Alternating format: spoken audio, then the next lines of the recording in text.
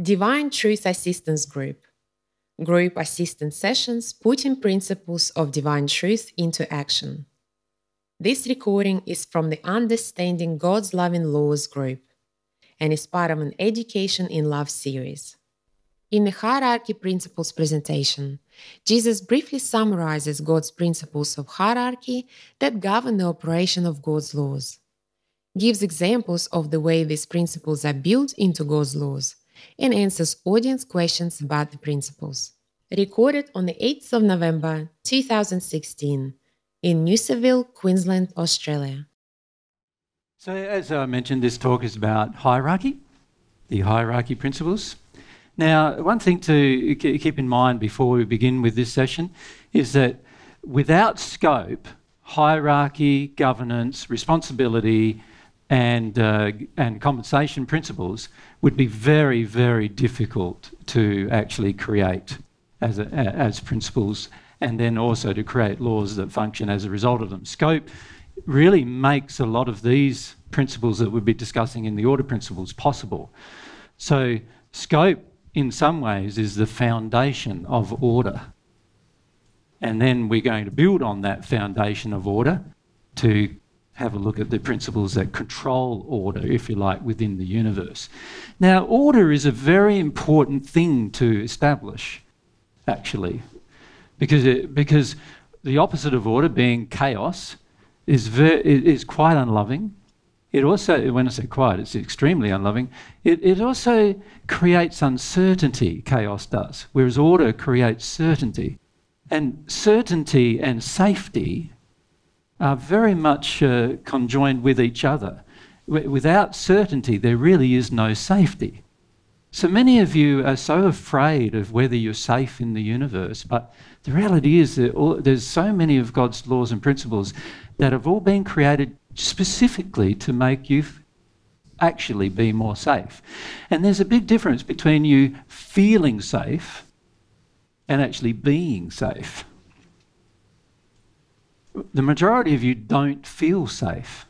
Even in your day-to-day interactions, even your interactions with individuals, other people, you don't feel safe. If you felt more safe, you'd probably feel more inclined to be truthful and honest and open and sharing of your personality and sharing of your desires and passions without the risk of being, attacked or ridiculed or whatever.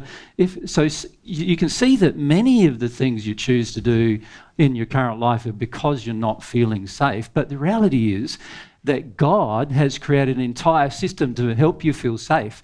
But it's because you believe in the human system and you don't believe in the God system that you feel unsafe. So the irony is the human definitions that we have grown up with on the planet have caused us to feel unsafe when we are actually in a safe universe. And so it's really only the human aspect that makes us feel unsafe. And even the very worst thing that can happen to you in the physical is that you die, right? And you could even be tortured to death. That might be the very worst thing you could ever think of, right? But even that is not a permanent thing from God's perspective. That is something that you can overcome.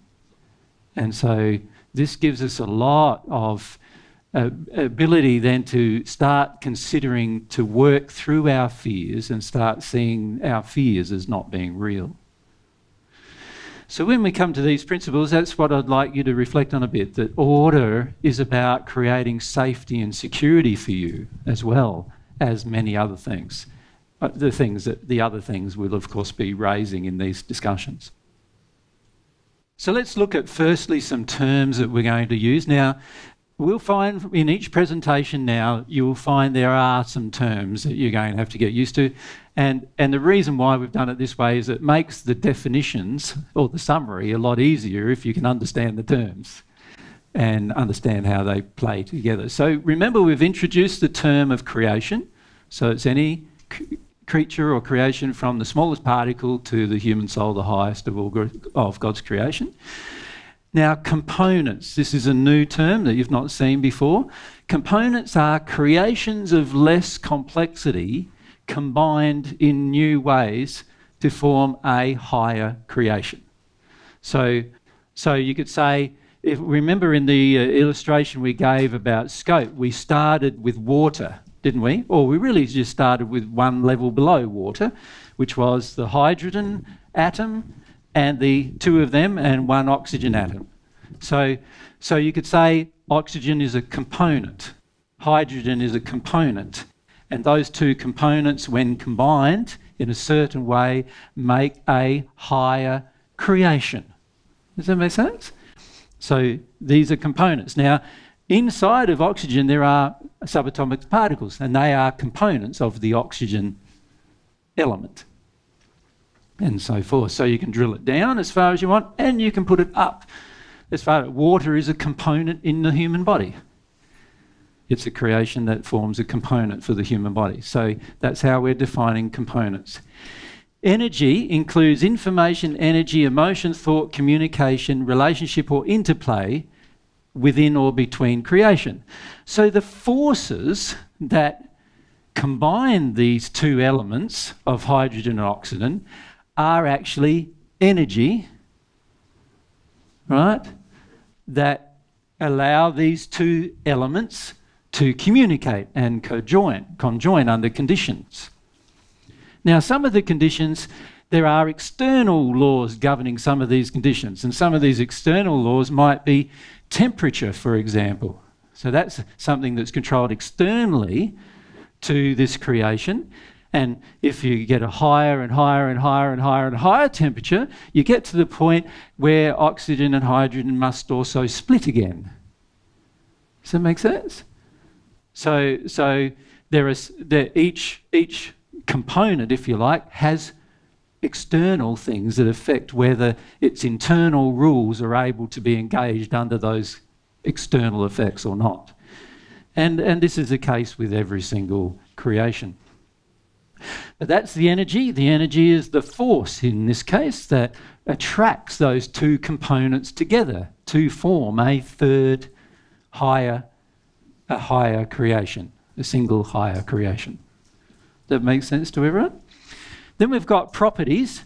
So properties are the internal properties of this oxygen element and the internal properties of the hydrogen element, and what's happening, what those internal properties will dictate as to how it can form relationships, for example. So oxygen can't form a relationship of the same kind with a human as it can with a hydrogen atom. Does that make sense?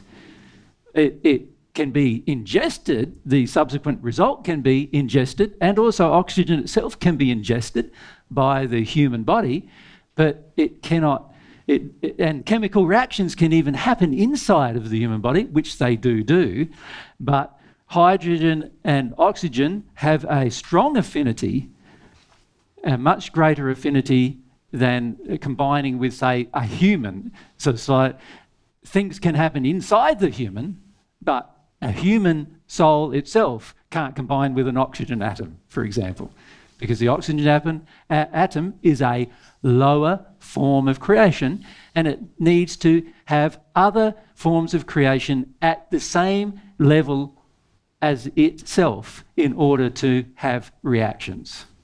Does this make sense? This is why you find it might be easier for you to interact with a dog than it is for you to interact with a high oxygen atom. And a lot also, oxygen, obviously you breathe in oxygen, you breathe in gas, which then your lungs actually separate and allow the oxygen to enter your bloodstream, and that obviously keeps you alive. But there are chemical reactions that occur inside of your body that allow that process to occur. The oxygen atom itself cannot actually interact with your whole body as a single item. It is ingested and it interacts with individual chemical processes at the same level as itself. Right? And this is where we get to start seeing what happens with hierarchy. So let's, whoops, what am I doing? Here we go, terms. So each creation's complexity is determined by the complexity of its individual components, energy and properties. So the complexity of H2O, water, is determined by the individual complexity of the oxygen atom and its internal rules and components, whatever the subatomic particles are that made it up, and the individual complexity of the hydrogen atom, which also has subatomic particles that are from which it was made. And the combination of the complexity of that and the complexity of that, and by the way, the oxygen atom is actually far more complex than the hydrogen atom is.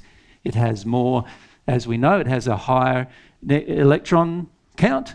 It's higher on what's called the periodic table that mankind has described.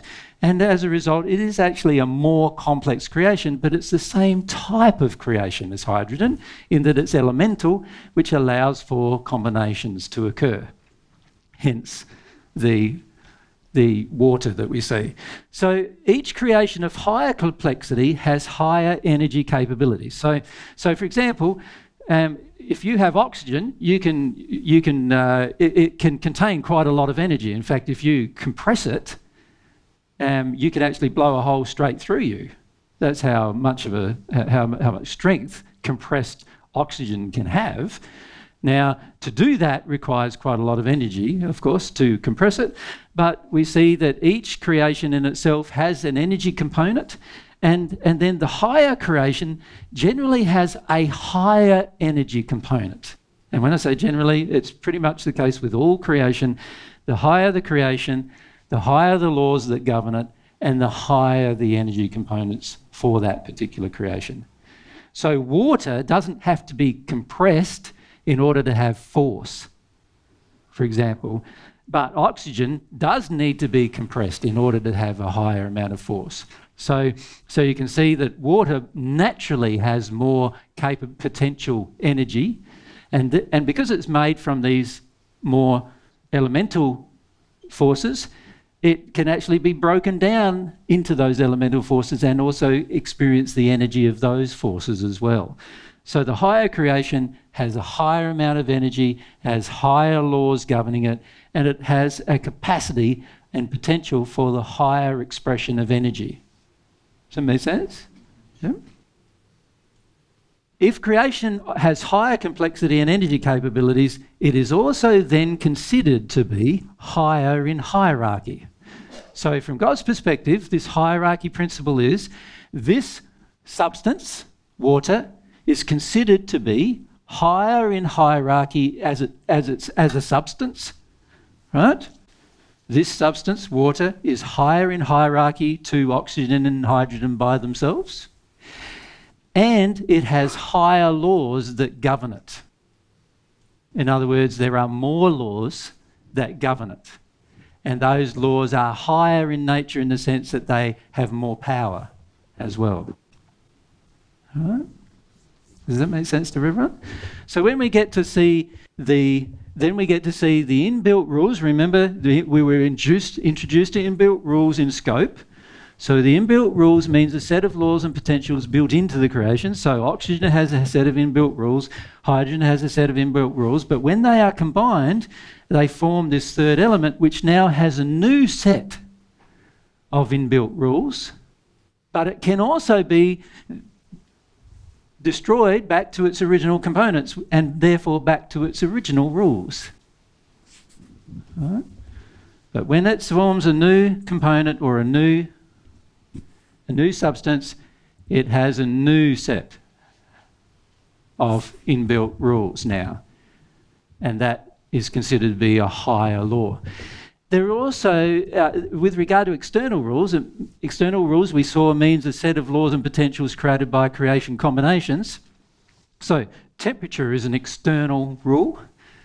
Temperature has energetic and material associated with it in terms of its generation, and it is an external rule applied upon the substance. So this is an internal, the substance that we're looking at. Temperature is one of the external rules that governs what happens to this substance now.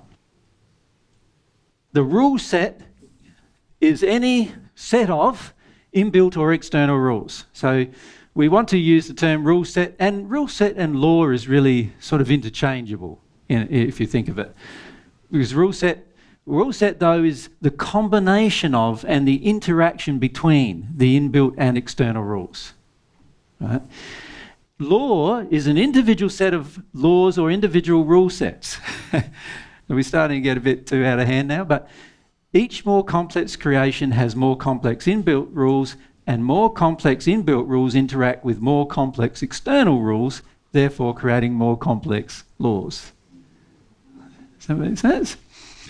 So you can see it starts very, very basic, and then it rapidly becomes, due to the more complex. So you could say that each individual component, so this is a component of water, and this is a component of water. But then we create water, which itself is also a component of higher structures. Right, so we've got many other higher structures that can be involved with water. In the human body, there's so many of them. In fact, every single one of your inbuilt systems pretty much has water in it. So therefore, every single one of your inbuilt systems, cardiovascular, cellular systems, your nervous system, the way your brain works and everything, all based upon water. It needs water in order to function. And so therefore, water becomes a component used in all of those higher creations. And those higher creations, all because they combine many other processes and chemical reactions, they are higher in their hierarchy, as higher than water is in the hierarchy. So you get this effect really that the lower things are in the hierarchy, the more essential they become for all creation, because there's more of them, obviously, in each creation. But the higher the creation is, the higher the hierarchy, because it's combining these elements and functions in different ways and in more complex ways. The higher the creation, the higher the creation's power. The higher the creation's energy potential, the higher creation has much more ability to control these lower creations. So your body at the moment is actually controlling billions of lower creations. Even that's without you even doing anything.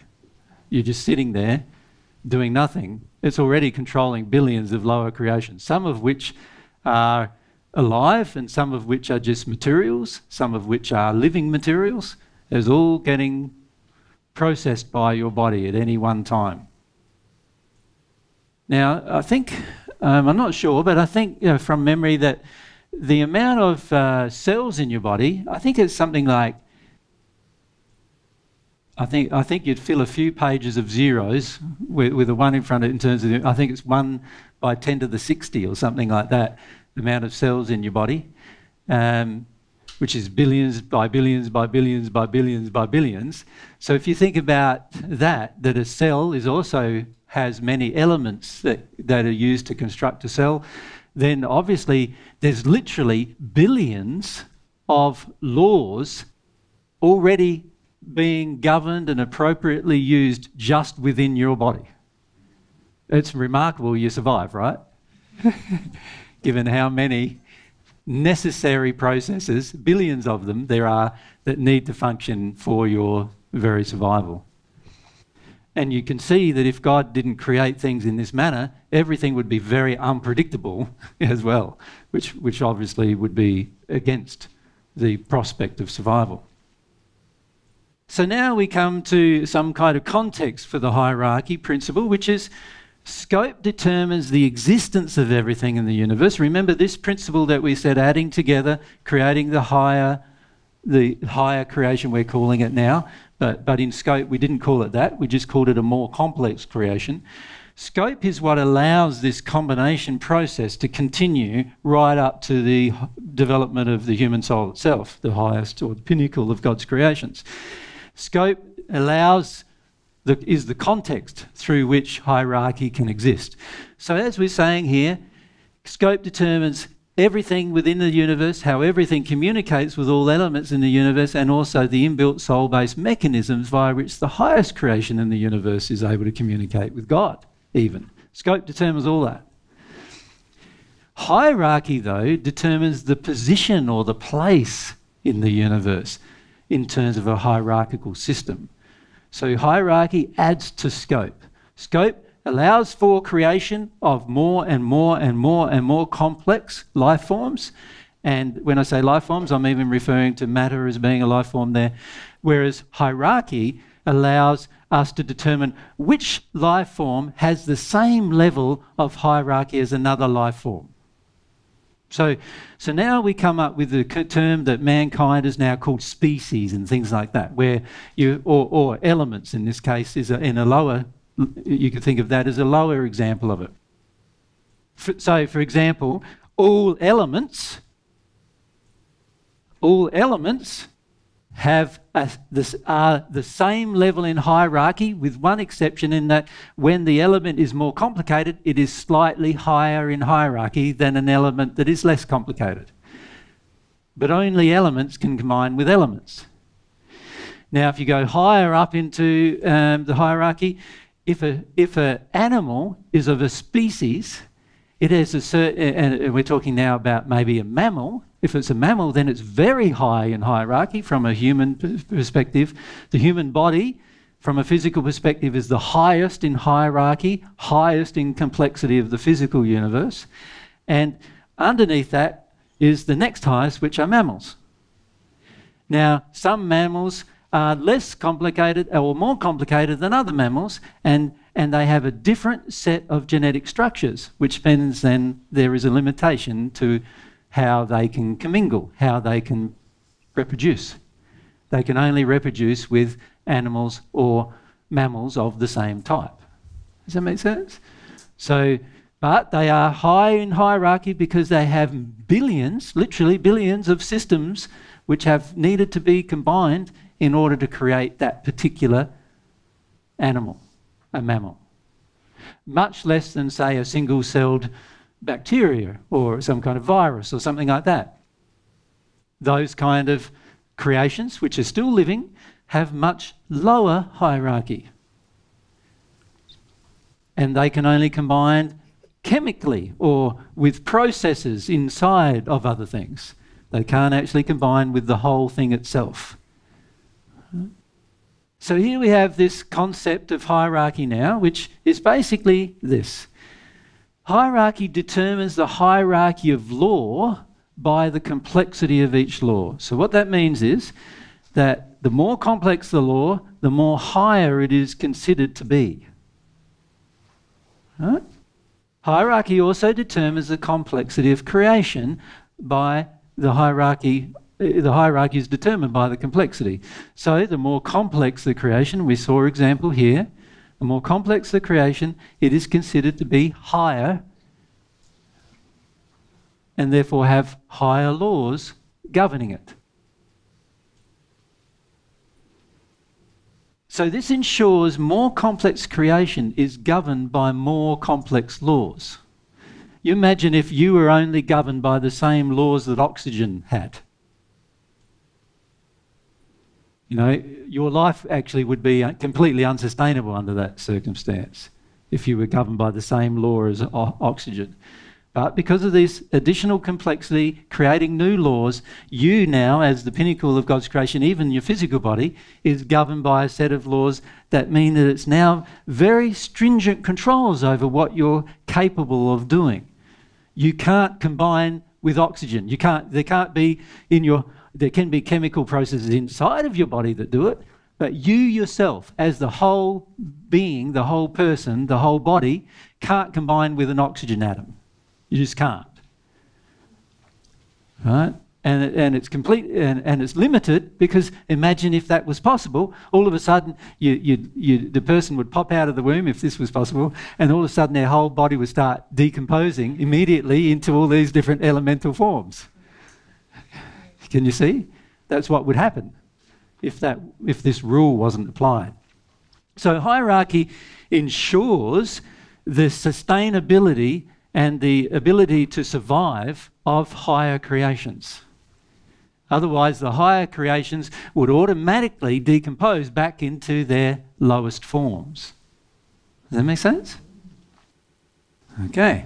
So it ensures higher creations and laws exert more power as well and have more energy and therefore more complex properties as well.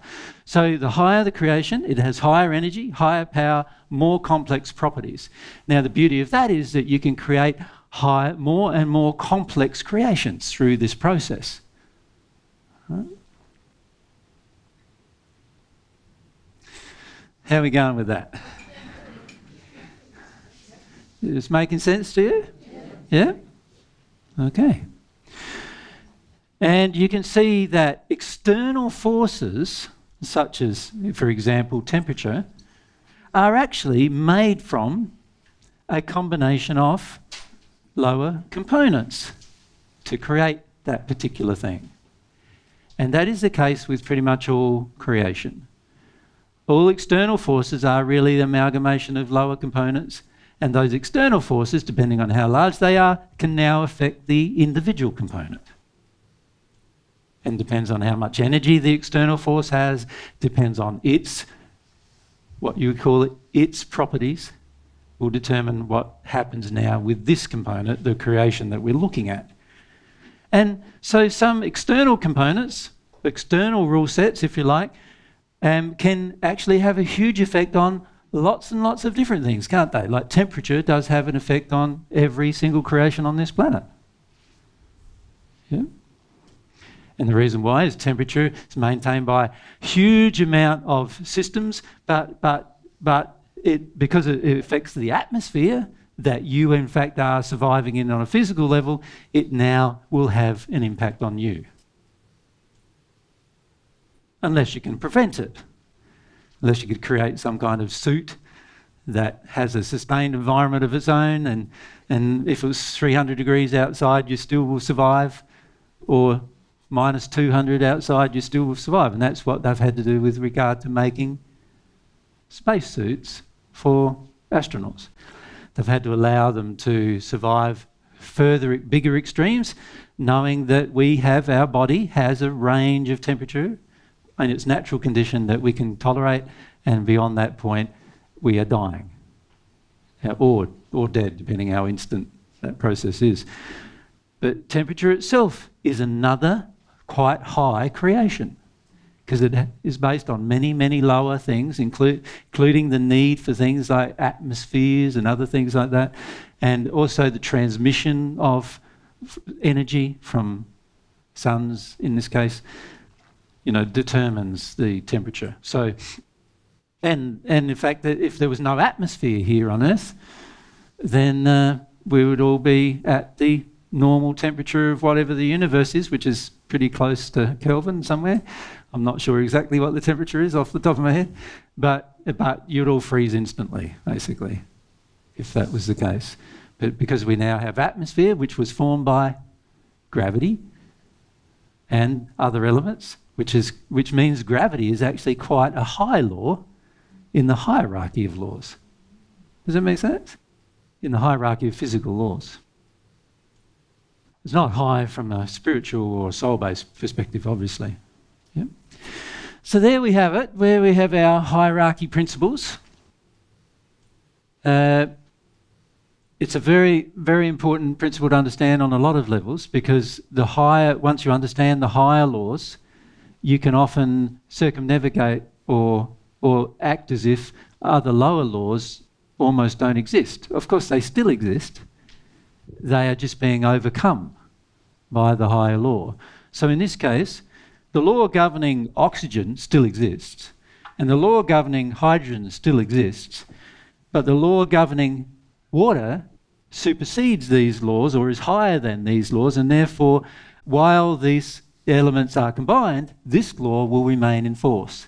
But as soon as you separate the elements that combine to make water, you will now be reverted back to the lower laws. Does that make sense? Hence, a hierarchy of law.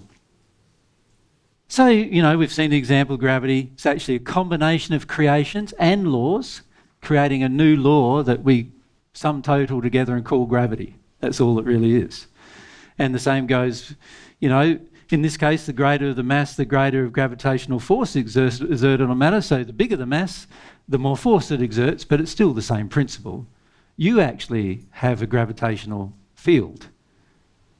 You have one, and the Earth has one. Yours is a lot smaller than the Earth because you are a much lower mass. So this creates a law that maintains automatic safety in the environment for sustained life and development. So you can see here how the order principles, safety, creating safety and security in the environment.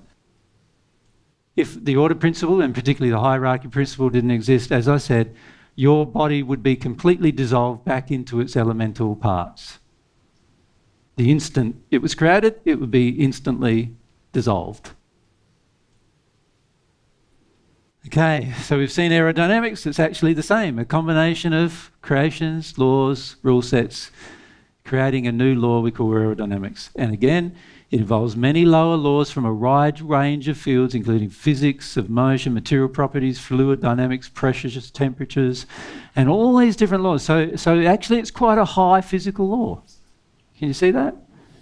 It's quite a high physical law because it has so many parts to it, so many things, so many creations combine to make aerodynamics possible.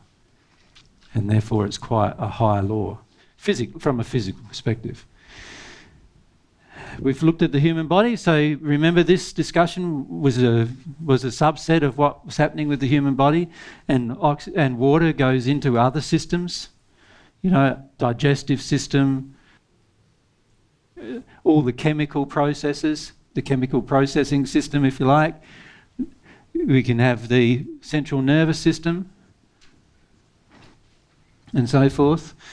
And the way energy functions needs water as well in your body, so all of the other energy systems in the body, even your muscles, so you could have your muscular system. These are all systems that require water. Every one of those systems is considered to be higher in hierarchy because they have more complex laws governing them. And while that system exists, they overcome or control the law of the lower, that's lower in hierarchy. Make sense to everyone? Okay. Now the human soul is interesting because you've got connections now. So if you have a body, the physical body, and you have the spirit body, and the way it should really be drawn is overshadowing the physical body. There's the spirit body. And the reason why it should be drawn that way really is because one is overshadowing or overcloaking the other. So that's the spirit body. And then, of course, the soul, the way that should be drawn is it, and this is, if we get a bit more complicated here, where's my rubber gone? It's not connected here. Where's it gone, guys? Any ideas? Am I not seeing it? No. Oh, thank you. Thank you. Okay. So we draw the, if we draw the feminine side of it, we'll draw it like this. And again, with the spirit body overcloaking the feminine side.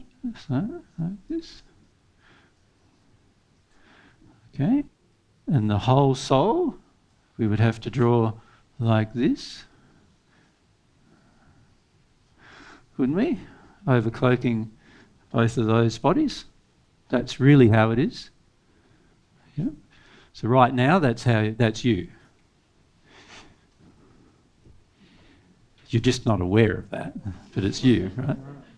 Remember the demarcation, the awareness is what's causing you to not be aware, but the reality is that is you at the moment. That's a single soul, has two bodies, two spirit bodies attached to it, but it's actually, if we drew it properly, that's how it is. The soul encompasses the bodies. It's not separate to the bodies.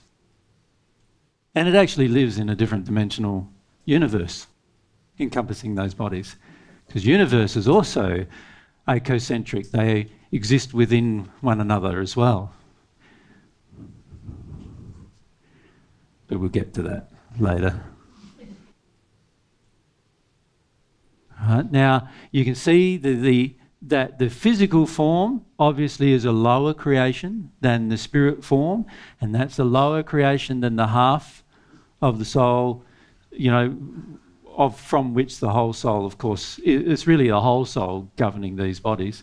So they're all lower step-ups in creation, therefore step up in abilities, step up in the laws governing them, in the complexity of the laws governing, a step up every time. And when you talk about the complexity of the soul, as I've said, the soul actually is so complicated that it can't even fit in the physical universe.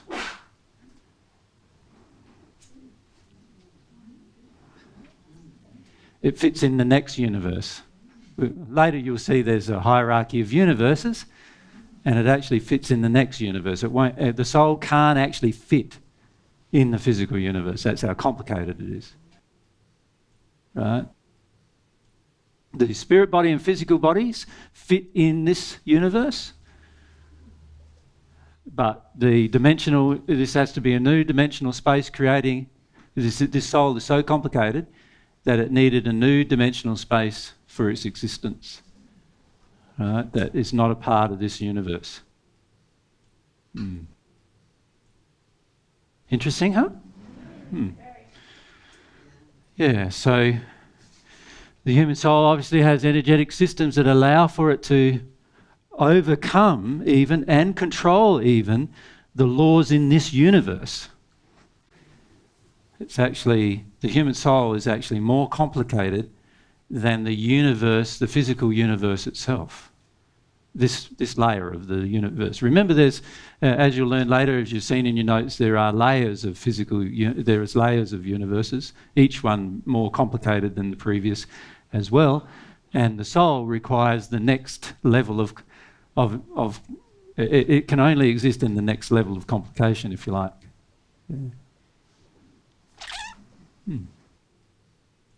Okay, now because of that, it is this soul that is being created that allows for energy transference between itself and God. It's not these bodies. These bodies are only capable of energy transference between each other and between anything that is physically associated with the body. So for example, in the physical world, your physical body can interact with other physical things, right? And it's controlled by the spirit body. But the spirit body, when the physical body is no longer there, only interacts in the spirit world. But when the physical body is there, the spirit body still controls the physical body as well as all of the physical and spiritual interactions. Right?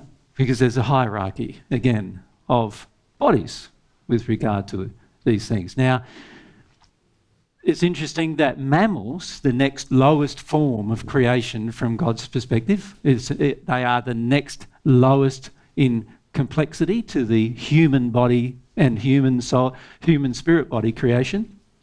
They don't exist where the soul exists. There are no animals in the next universe because they are too simple to exist in that universe. You need a highly complex soul to exist in that universe. It's only the soul that receives substances from God. These bodies receive substances from the soul.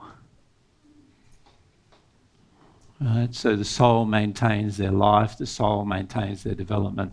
The soul controls, in fact, both the life and development of both bodies, the spirit and the physical bodies. Yeah? Natalie, you would like to ask? So does that mean then that the spirit world actually exists in the physical universe as well? Yes. Okay. Yes. So all the spheres of the spirit world, right up to the union state, the level that's one lower than the union state, are actually in this universe, this physical universe. So you could call it metaphysical. It's just in a different form of matter, but it still is matter that exists in the physical. Thanks. Yep. Make sense? Yeah. Yep. So the spirit body is just a physical creation, just like the physical body is a physical creation. Yeah. Just a different type of matter with different elemental combinations and therefore different properties.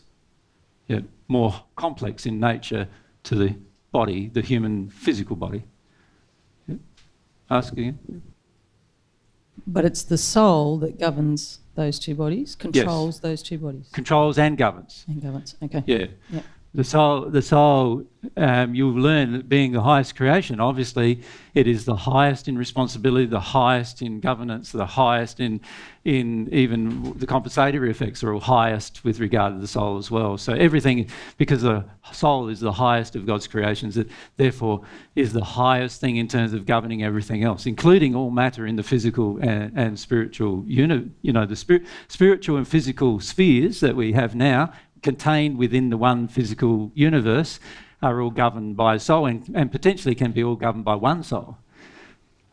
Right. Mm-hmm. Depending on its strength. That's pretty mind-blowing. Yeah.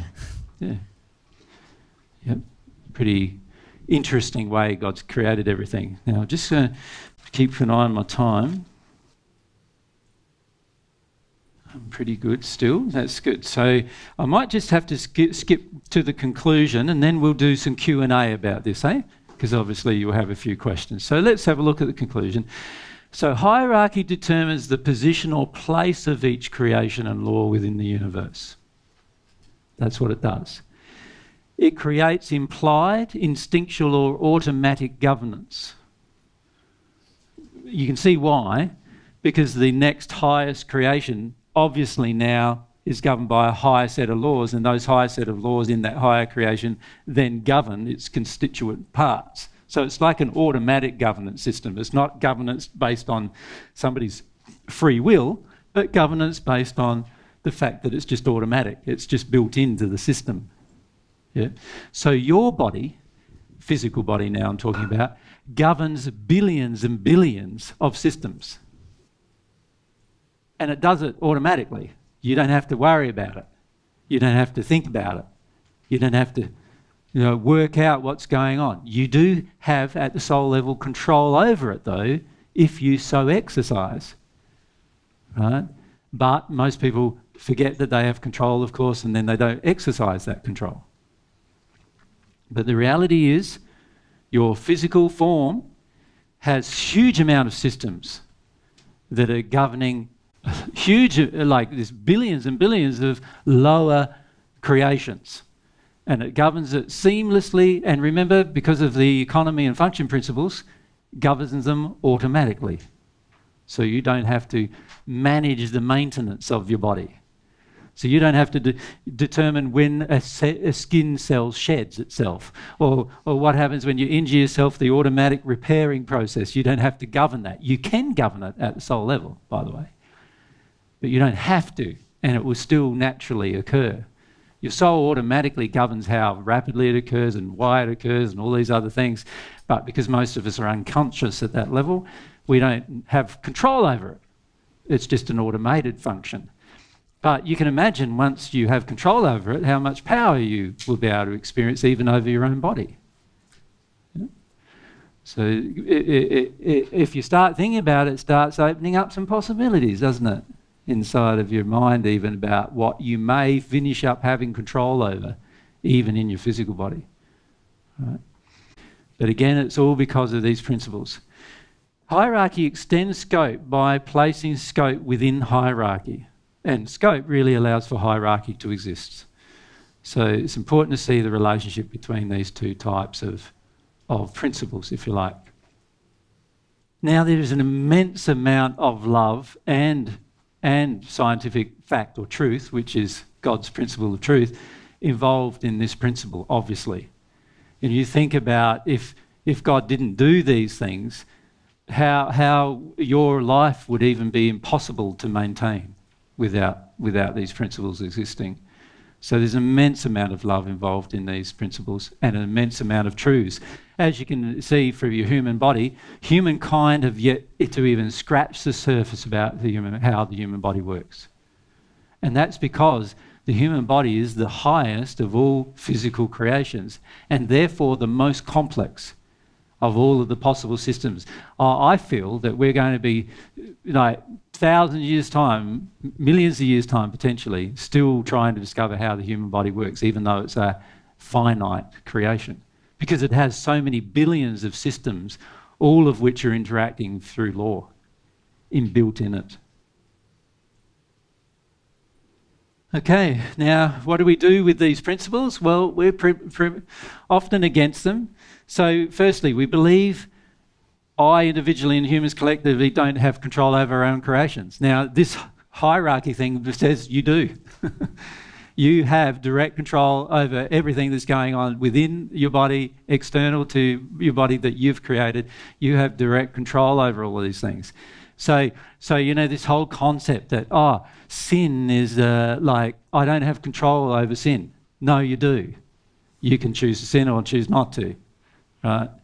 You have direct control over it. That's a creation of the human, and you have direct control over it. So stop assuming that you don't have direct control. Diseases in your body. Most humans go, I don't have control over it. I can't repair that. I can't fix that. Yes, you can. You have direct control over it. God's designed it that way. Any disease you have direct control over. In fact, any disease you have, you've caused because you have direct control over it. Does that make sense? Even old age, you've caused because you have direct control over it. The whole concept of getting older and more wrinkly and, greying and all that, we control that. We cause it through different things that are out of harmony with love. Believing I can circumvent or are more powerful than the laws that govern me. That's something that's very interesting. If laws govern you, how are you going to be more powerful than them? You can't.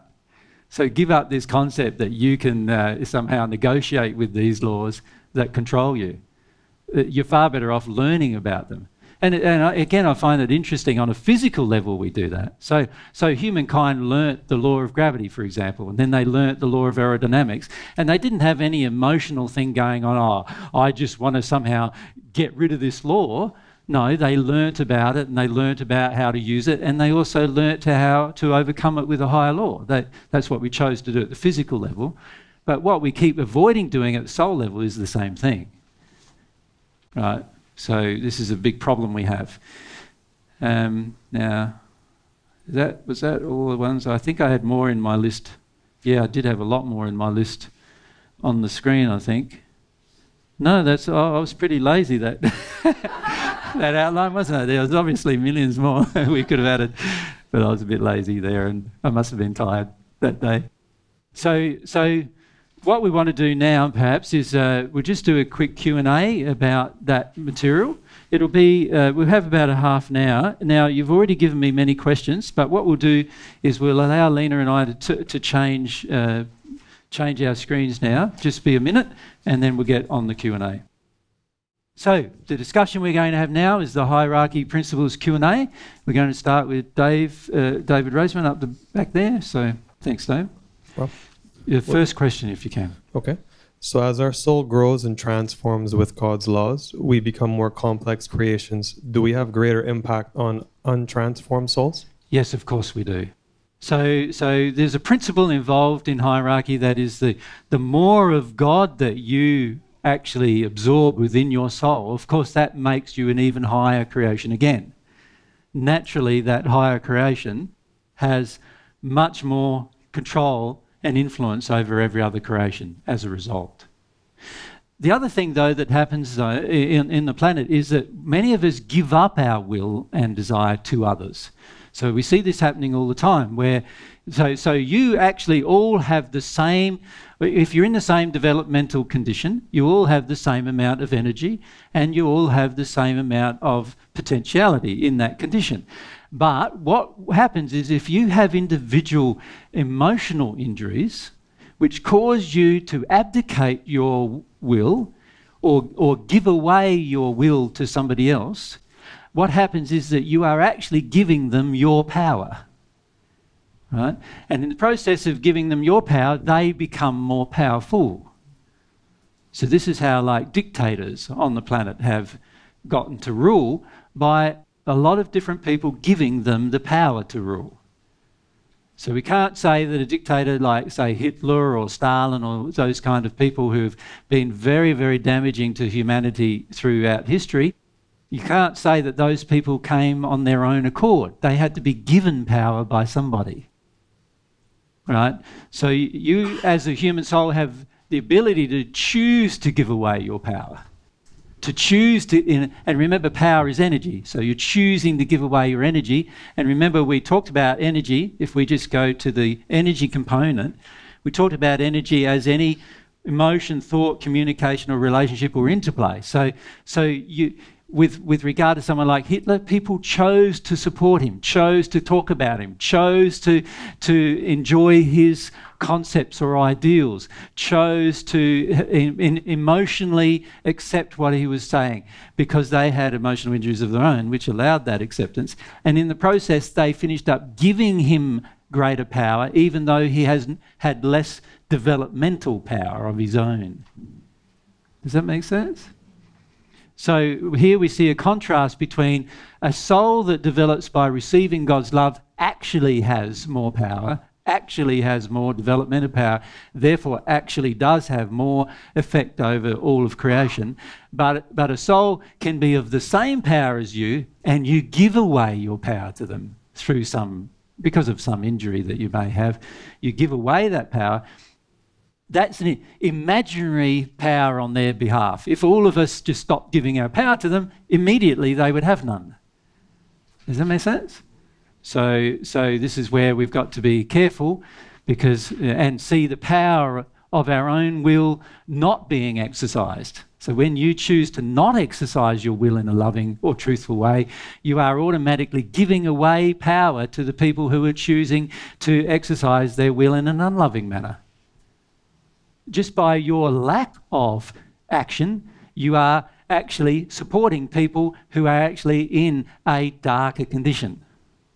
You're automatically supporting them. And when we get to compensation, you'll realise there's actually a penalty for that, giving away your will to somebody in a darker condition. Now, I see this happening all the time, where people give away their will to people in darker condition, and we see it happening historically in humanity through dictators and other leaderships like that, where people just give away their will because of fear generally or other addictions that they have. They give away their will, and unfortunately that means that one person seemingly has more power, but actually their soul doesn't have more power. You just gave it to them. You just gave your power to them. Yeah. So does that show the contrast, Dave? Like, yeah, you see the contrast between God's laws transforming the soul. So remember, whenever God's love, so if this is the whole soul, you've got God's love entering the soul, right? That, of course, is going to make that soul a higher creation because a part of God is now in that creation. Therefore, from God's perspective, that soul is higher in hierarchy than other souls as a subsequent result of receiving that love. It doesn't mean that God doesn't view it as equal in terms of equality or other aspects, but it is higher in hierarchy. It has more power of governance as a result. Does that make sense? It does. As a natural result of it having received some of God's love. But that's not the same as humans collectively getting a tiny little soul, another person's tiny little soul, and a heap of tiny little souls on humans that are undeveloped here on earth, all give their power to that soul. That doesn't automatically make that soul that powerful. It doesn't. All it does is the individual power of each of those smaller souls in terms of power has all been collectively collated and aimed towards one person. And that's a completely different process. And that's the process we have happening on earth, generally. Yeah. So the reality is you can have one person on earth in that condition, and you can have one person on earth in that condition, and seemingly he has more power. But he actually doesn't. He only has more power because all those people gave away theirs to support his decision of taking power. Yeah? Does that help, mate? It does. Yep. Thanks. G'day. Let's, if we can bring that mic now down to David R, but let's go across to Louise. Now, I'm interested, Louise, now, where is you? Yeah, in your first question. The sixth question. Yeah. Why does only the human soul have free will? No, it's not that one. That's your second question here. Your first question was about God. Why does God not want the human soul to become as powerful or as wise or as loving as he or she is? God does want that, but it actually is not a physical possibility. So God's trying to help us grow and approach God's nature and God's infinite nature, but the human soul can never become infinite. It's actually a physical impossibility for the human soul to become infinite. Does that make sense? Now remember, if you examine some principles here of sort of maths and science, just very basic principles of infinity, we see that if this thing here is the infinite, and this thing here is growing towards the infinite, can you see it can never really be infinite because this thing is infinite. This thing is the thing taking up all space. So this has to be growing inside of it. There's no other option. Do you see? So God does want us to grow and become more powerful, more wise, more loving, and closer to where God is. But at the end of the day, it is actually physical impossibility for us to be the same as God is. Oh, okay. Does that make sense? Yeah. Yep. The principles of infinity mean that it's impossible. Yeah. Yep. Which is, by the way, we could have added the principles of infinity to our list of principles, couldn't we? And discussed them. But we thought with the principles of infinity, you'll get a bit of a flavour of it all the way through our discussion because God is an infinite being. So we decided not to include the principle of infinity in our principles discussions. Does that make sense? But it is an actual principle that has governing factors and governing laws. So it's not just his desire, it's the principle that he's infinite. Yeah, the principle of infinity is that if something is infinite, it is and will remain the biggest possible thing in the universe. Yeah, thank you. And nothing else is ever going to get to be the same as it. Yep. Okay, David Ryan, thanks. Is creation divided into groups, or is it a long list where one creation is above or below another until the human soul is at the top? Yes, so yes, creations are divided into groups, and you can see why from our diagram, can't you really? It's like the digestive system of my digestive system is equal in its capacity and power to your digestive system, depending upon whether our souls have any limitation placed upon that system. So you could say my digestive system and your digestive system are identical in their power. Does it make sense? In your physical body, I'm talking about. Yep. Now, if my soul receives some of God's love, now my digestive system and your digestive system are no longer going to be equal in their power. Does that make sense? So because I've received some divine love, therefore I have more energy, external energy being supplied into the system, therefore the power of the actual system is going to grow. So like with the animals, mammals are grouped together, stomachs are grouped together, but with the soul affecting with, say, our body, when it develops, then also everything underneath it that's connected to it develops up with it. Correct. Okay. Correct. Has a subsequent result. But there are groups, just like you've said, there's groups of obviously species of groups where certain things can interact with other things, but that again is controlled because of the similarities they have with regard to their systems. So the reason why a human system can't interact with an animal system in terms of reproduction is because at the end of the day, the two genetic structures are completely different, and therefore the laws are completely different governing the splicing of the genetic structures when the sperm and the egg get together. So naturally, the two systems can't interact with each other ever. Does that make sense? So is there an infinite amount of hierarchies within hierarchies kind of thing? Like there's a group of hierarchies? Well, given the infinity principle, yeah, that is possible, is it not? Yes. Okay. And in fact, if you start looking at the complexity of the human soul, I'm quite sure that it will find in the end, there'll be, while it's a finite being, there will be almost an infinite number of things that are combining to form it. Yeah. So this is why the human soul, of course, is the most, complex creation. It's different to physical universe itself, because obviously these are much less complex creations with less systems that govern them. Even though the matter might be larger, the systems governing them are far less complicated, and therefore they are less in hierarchy from God's perspective. Yeah. But you're right, there are groups, and those groups interact with each other and are controlled by external rule sets, which are also controlled by external creations to the group. So the human soul is one of those groups that has the ability to control all other groups. So when all of us get together and we all decide to eat meat, we're having a huge effect on the planet with regard to the other groups of lower life forms. Yeah. Just by that one decision, one collective decision. Yeah. Yeah. And you can see that in the world around you, can't you? It's like any time humans make a collective decision and a substantial number of humans actually agree on that decision, huge things happen. Some good and some bad. Sometimes there's good things that happen as a result of that. That's the whole concept of the whole internet revolution with regard to positive things happening on the internet is, eventually it gets to the state where enough humans all agree, and bang, it just goes wildfire after that. Yeah. And that's, again, the collective condition of the human being imposed upon lower creations. Yeah.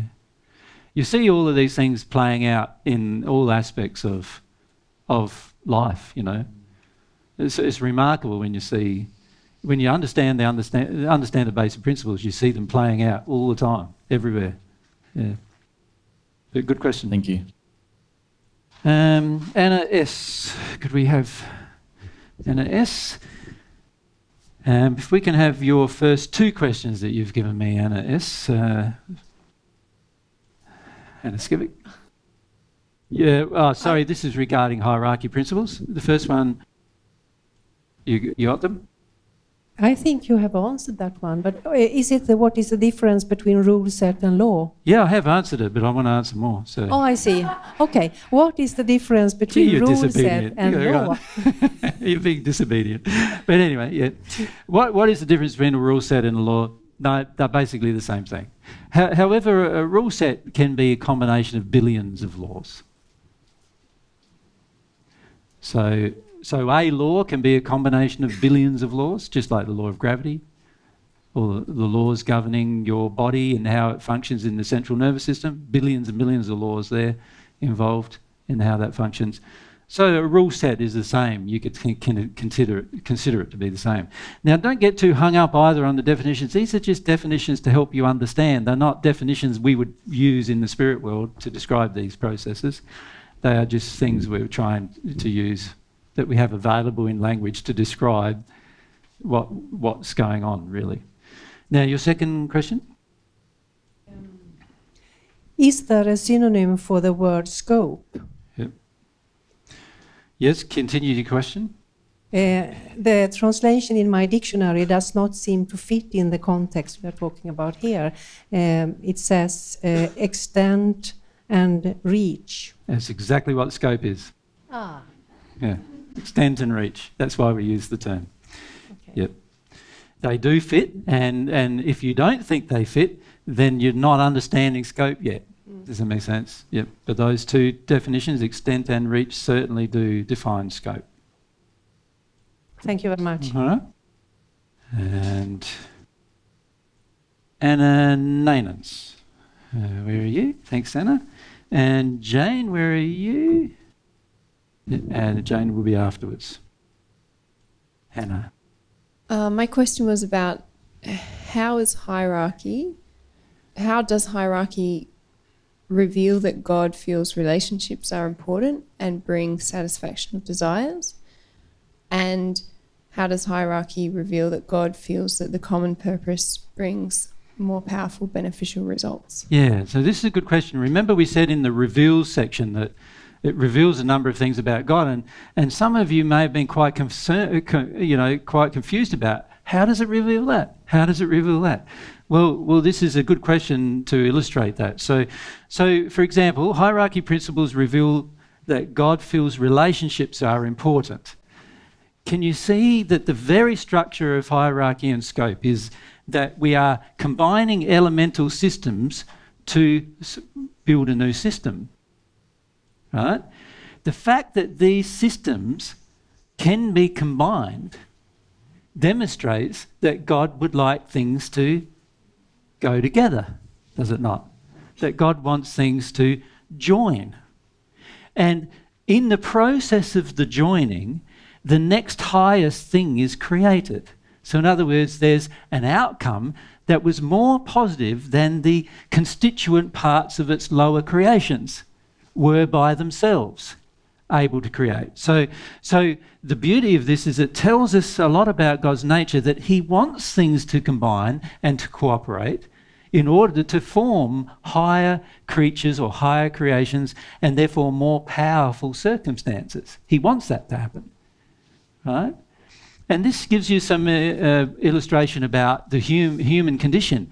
You see, what we notice on Earth, of course, is that we have a lot of humans, all of which are pretty much at a similar or the same condition. And what happens there is they often have complete disagreement as to what they will achieve or accomplish or desire to do, right? And we particularly see this in relationships, right? This is why relationships end up with fights in the long run, because at the end of the day, we've got two equal parties from God's perspective in the hierarchy not being able to cooperate, not being able to join in a common purpose, right? As a result of that, the next highest thing cannot be created. You follow? All right? So this is an illustration of how God, through this process, is demonstrating that he wants things to be of the same nature, that have the same nature, the same kind of, if you like, point in the hierarchy. He wants them to cooperate together, because if they do, the next highest thing can be made, right? But if they don't, then that is not possible. Isn't that true? Yeah, the next highest thing is not possible. So this is an illustration how God feels relationships are important. Even relationships between low creations are important to God. He created them so they have relationships and can create, and the beauty of them is they create a large variety of different things. So for example, hydrogen and oxygen, if they're the two lower forms of creation that we're looking at here, if they could not cooperate, then with H2O they get to water, right? But there's other combinations of them along with other elements that make different substances, right? And they wouldn't be able to make those substances either. The next highest level of creation is only possible by the lower forms of creation having an affinity to a cooperation. So that tells us a lot about God's nature. He would like us to have a bit more cooperation with each other. And he would like us to, and he's basically saying, look, not only would I like it, he's saying to you, but it's actually in your interest. Because the next highest creation, the higher thing that you can achieve, is not going to be possible without it happening. So it's actually in your interest to actually do this cooperative, have this cooperation occurring between creations. So can you see now it can satisfy higher desires as well now? So here, the two elements by themselves, not cooperating, there's no higher life form, no higher creature or matter created. As a result, that higher thing is not possible. If that thing's no longer possible, then that thing can no longer satisfy a hope of higher desires. It can only satisfy what it is at the level of its combination. And if it's not combining, then it's not going to satisfy those levels. So again, that tells us something about God, that God feels that when you cooperate together and you merge systems together, there is going to be a higher creation and it's going to have higher function and therefore higher positive benefits to the highest creation, humans. Yeah. Does that make sense, Anna? Yes. Yep. And the second part of the question is, common purpose brings more beneficial results. And you can see here that if these two didn't have the purpose, if you can think of hydrogen as having a purpose and oxygen as having a purpose, which they actually do, they have properties that cause them to have attractions, right? And attractions are really purposes. So if hydrogen didn't have the purpose to combine with oxygen, if it didn't have the desire to, or you could think of it, if it was an organism, an instinct to, if it didn't have that desire to do it, then this highest thing would never be created. Right? So the purpose of each lower creation is to have a common purpose to create a next higher creation, a new higher creation. That's its purpose. Right? So that tells us something about God as well, that he feels that all creation has been created in such a way that it brings about more beneficial results by creating something with a higher purpose. Yeah. There's a lot that these things tell you about God if you really think about it.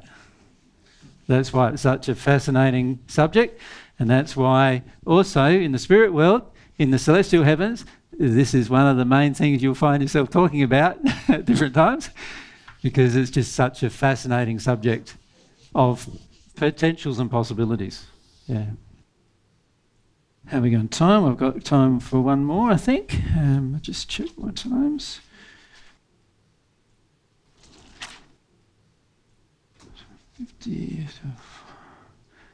I haven't got time. Oh, no. 1:15. Yep, 5 more minutes. That's good. Okay, Jane, we're up to, where are you? Thanks, Jane. Which one? The first one, thank you, Jane.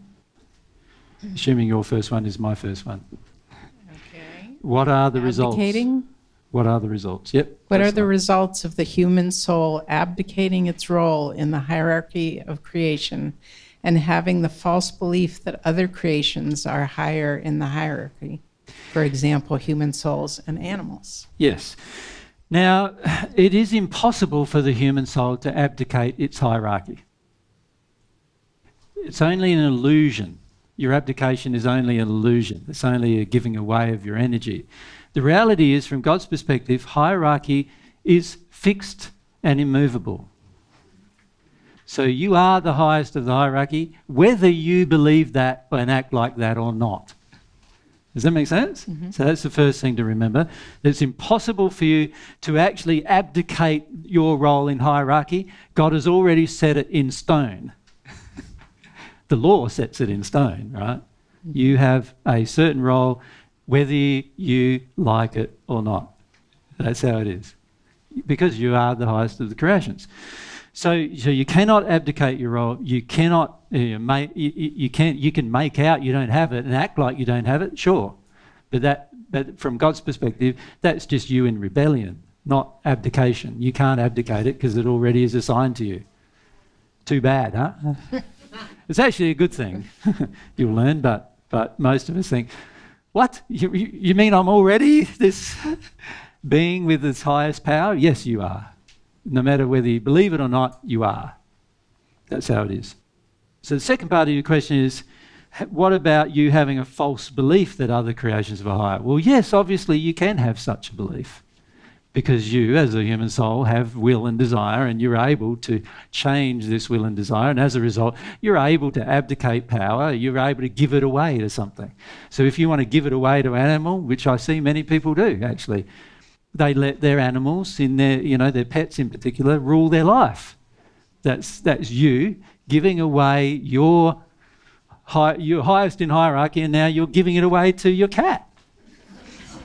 So your cat goes meow, meow, meow, meow, and pesters you, and so you feed it when your cat wants to be fed, rather than when you want it to be fed.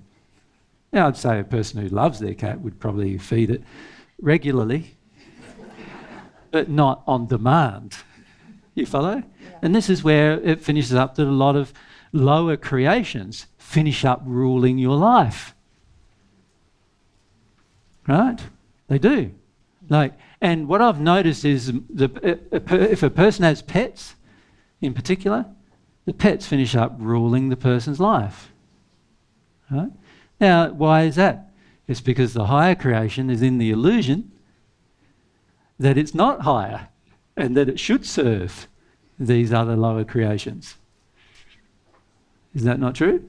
Yes. Yeah. And we do this all the time. We do it with disease as well. Most of you believe that disease is more powerful than you are. So that's another illustration of how you believe a lower creation is higher than you are. It's not higher than you are. It's actually being controlled by you. The reason for the disease is something going on within the soul. So it's actually being controlled by you. Stop believing it's higher than you are. Right? So the same goes with sort of infirmities, accidents. We all believe some things are beyond our control, is what we call them. Yeah? But God's made it so that everything in this physical universe, this universe that includes the spirit world, everything within it is under the human soul's control.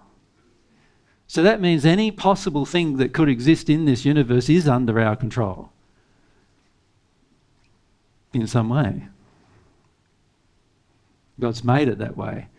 But because we don't believe it and we don't investigate the laws by which we are able to control these things, because we don't believe it, can you see if in our, here we are as a soul, if in the soul's mind we believe that we don't have control, so I don't have control of whatever, can you see that you won't learn about the law that gives you control?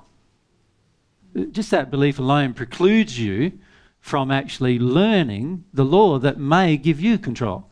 So this is a big problem, this belief, and that belief means that in the end you don't investigate law.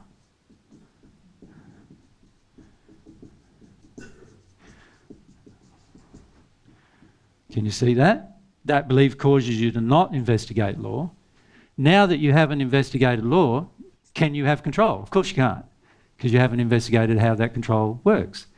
Right? But the reality is you could have a completely different belief that you do have control, you just need to find out the law, and then you'd have control. So this is one of the disadvantages, if you like. It's one of the penalties of remaining ignorant, of wanting to remain ignorant. The penalty of wanting to remain ignorant is that you finish up not investigating law that can benefit you. So we get a disease, cancer or something, we don't investigate the law that created it, we don't understand it, we don't do something about it, we don't take action because we don't believe that we even have control over it, except through some physical means, and even then it's hit and miss, right? So we don't believe we have control over it. So what do? We give up and say, it's all beyond my control. It's just how the universe has acted to me or something. And we even get angry. If we believe in God, in that case, you'd probably get angry with God saying, why did God allow this to happen to me and so forth, when actually God's saying, no, you have control. You are the highest of my creations. You have control. And you in particular have control over everything that happens in your body. Everything. So it's another way in which we're giving up. We're believing in the illusion of abdication of hierarchy, but God's actually saying, no, you have control. I cannot suggest to you enough the importance of seeing that you are the highest creation and what that actually means for you. Because it means a tremendous amount when it comes to disease, sickness, illness, accidents, as well as happiness, and other aspects of life, relationship and everything. It means so much because you have control. Now, when I talked about cooperation, I wasn't suggesting that cooperation should be compromised. Because the reality is true cooperation occurs at the truth level. And the truth level is all about fundamental facts that don't compromise. Right? So this is where I see many of you in relationships making some fundamental mistakes in the relationship, where you're making compromises, but you're compromising truth, God's truth, in the process. Now, God's truth means if you compromise God's truth, you're compromising fundamental facts. And if you compromise fundamental facts, there's always going to be a pain-based penalty, which means there will be a pain-based penalty in your relationship. So it's very, very important to understand some of these principles, even for your own happiness in a relationship. Yeah? But it's a good question, Jane. Thanks very much for that question. Thank you. All right, so do we get the hierarchy principles, starting to sort of get that and understand how that fits in?